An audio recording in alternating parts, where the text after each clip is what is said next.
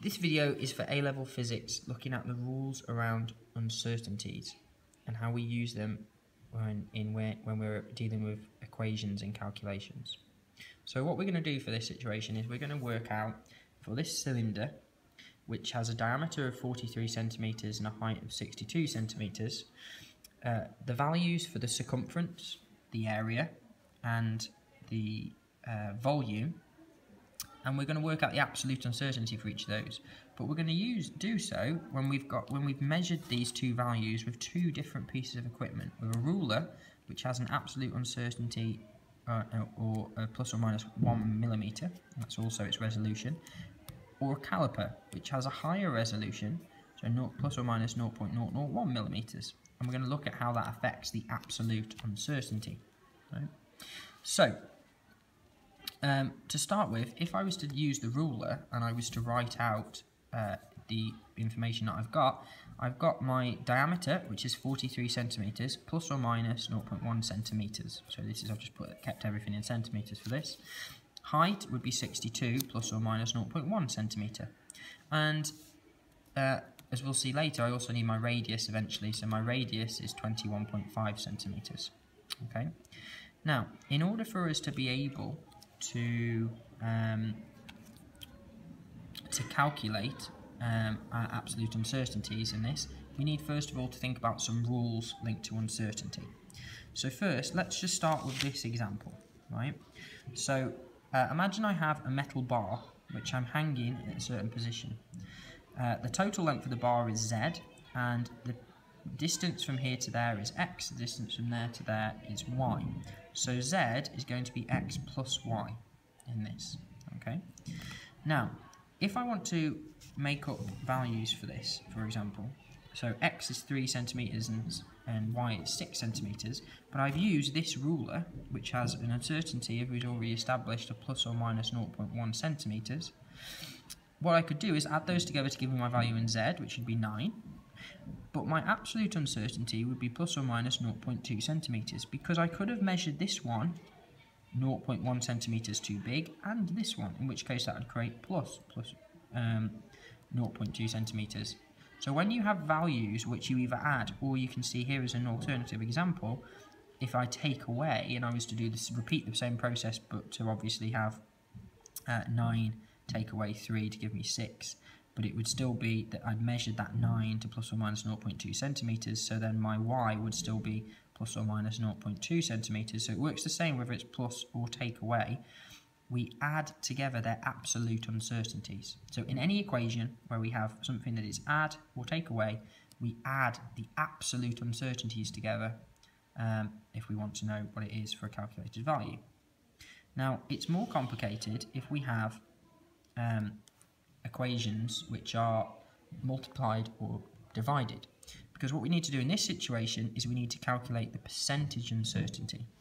So as an example, what I would do for this situation is, and it would not matter whether it was A times B or A divided by B, if I wanted to know the percentage uncertainty in Y, I would have to calculate the percentage uncertainty in A by doing my absolute uncertainty divided by the value and times 100, plus the absolute uncertainty in B.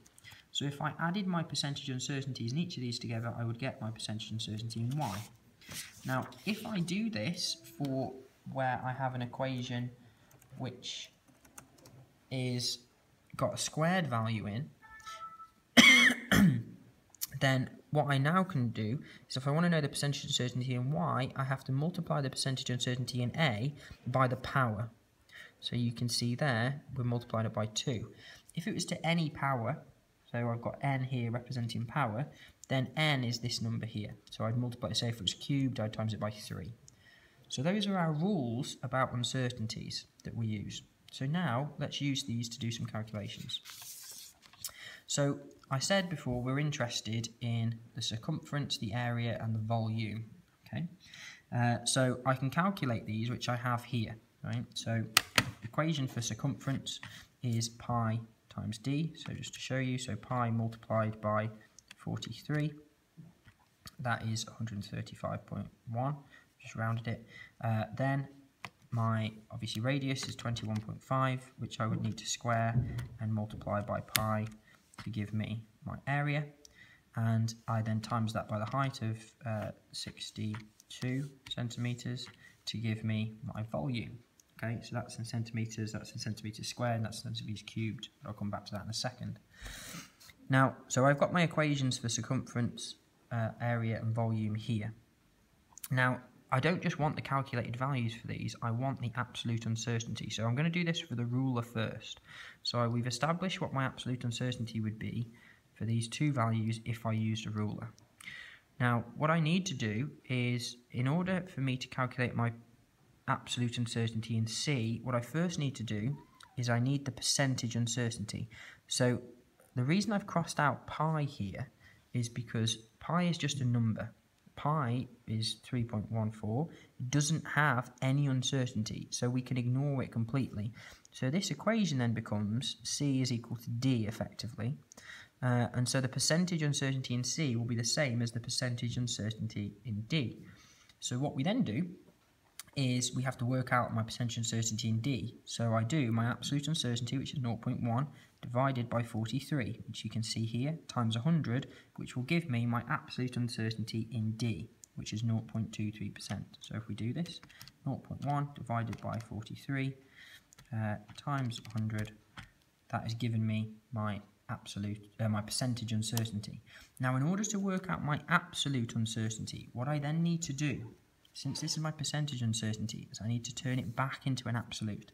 The way that I do that is I have to work out what 0.23% of 135.1 is.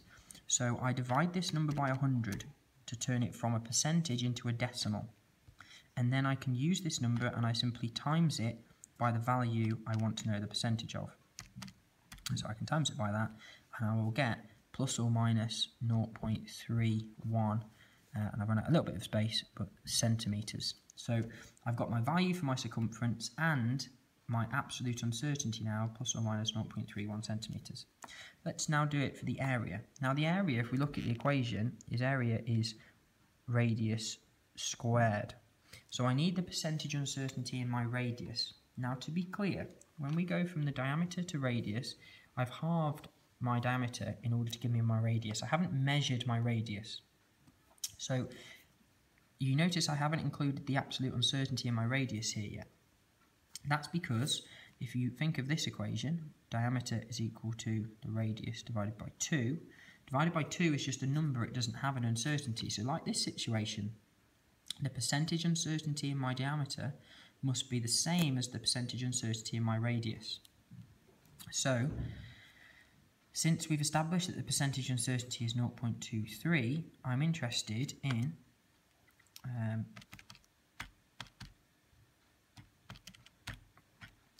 so that's my percentage uncertainty not only in my diameter but also my radius. I want to know what 0.23% of my radius is.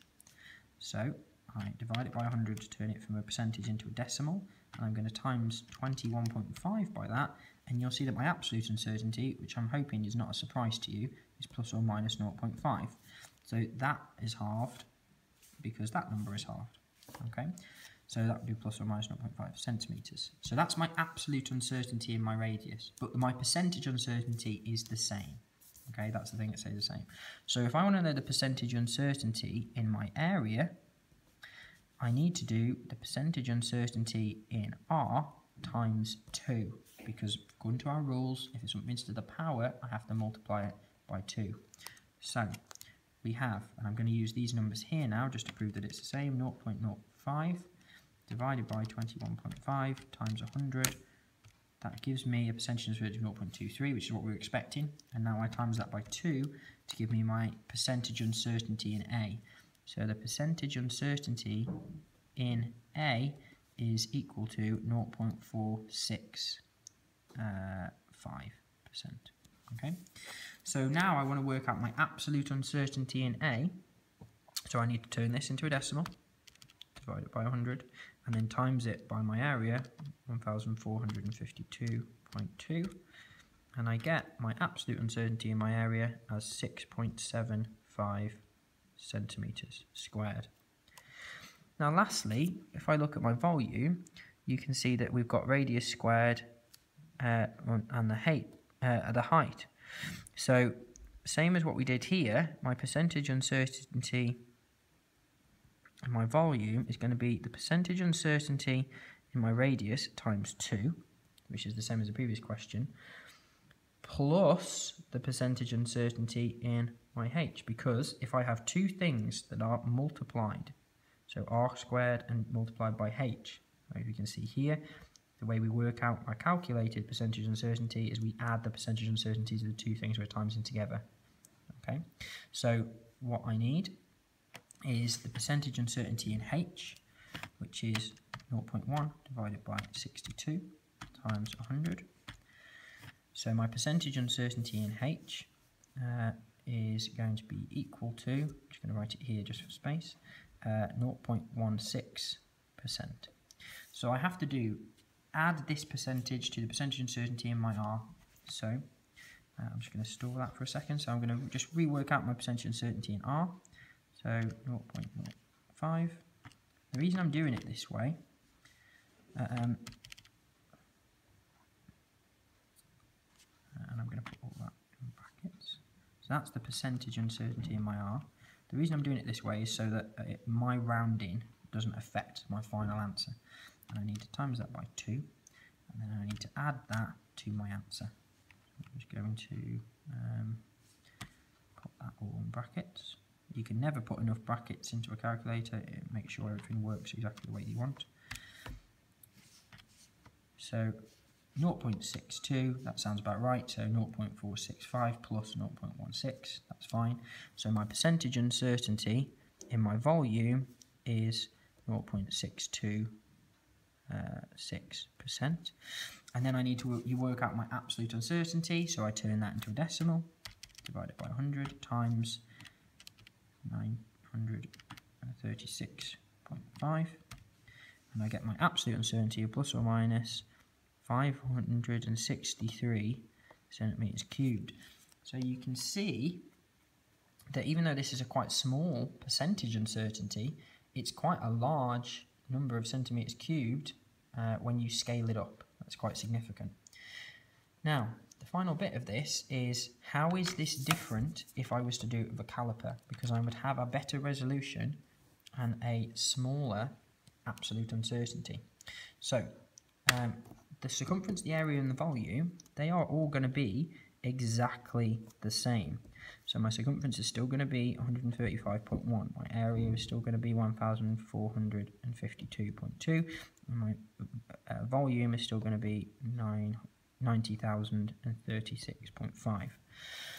But my absolute uncertainties are going to be different. So I need to rework out my percentage uncertainty. So if we do the circumference, percentage uncertainty of circumference is equal to the percentage uncertainty of my diameter, because pi doesn't have one. So my diameter now, if I write this out, is 43 plus or minus 0.001 centimeters. My height is 62 plus or minus 0.001 centimeters, and as my radius, which I'll also do now, is going to be 21.5 plus or minus 0.005 centimeters. Okay.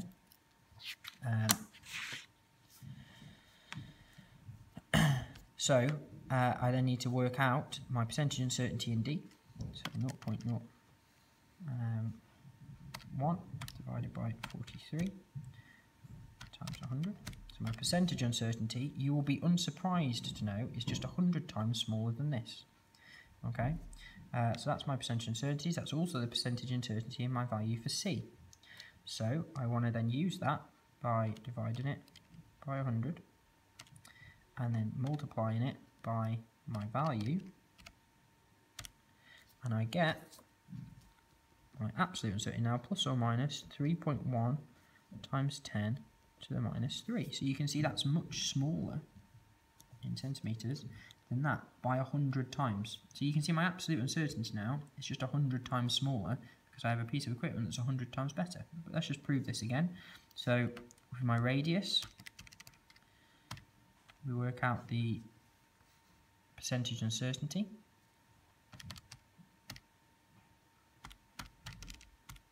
And again, you should be unsurprised to see that the radius still has the same percentage uncertainty as the diameter.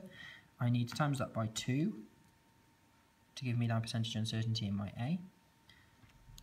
So 0. Again, you can see that's 100 times smaller than the value we calculated before. So that's my percentage uncertainty in my area. So to work out my absolute uncertainty, I divide it by 100 to turn it into a decimal, and then I multiply it by my area, 1,452.2. And I get plus or minus 0.0675 centimeters squared. So again, you can see that is 100 times smaller, and that works. There's one final example.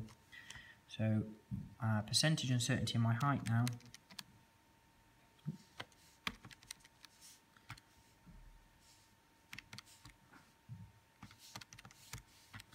is again 100 times smaller, so 0.0016, and I'm going to add that to my percentage uncertainty in my radius,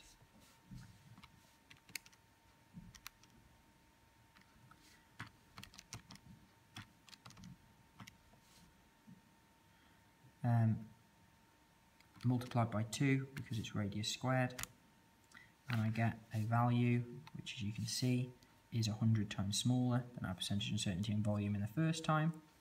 And then what I can then do is divide that by 100 and times it by 90,036.5, and I get plus or minus 5.6. I'm just going to put, because I round numbers, use the numbers slightly differently, I'm just going to keep that as the same just for this. So you can see again it's 100 times smaller than that. So that shows you all of the rules linked to uncertainty, both when we're adding quantities, timesing or dividing, or we have squared or quantities to some other power.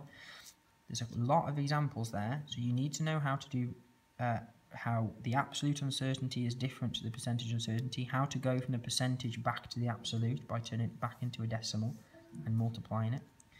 If there's any step in this that doesn't make sense, go back and watch it carefully, check what I'm doing on my calculator when I show it there, and follow it through for yourself.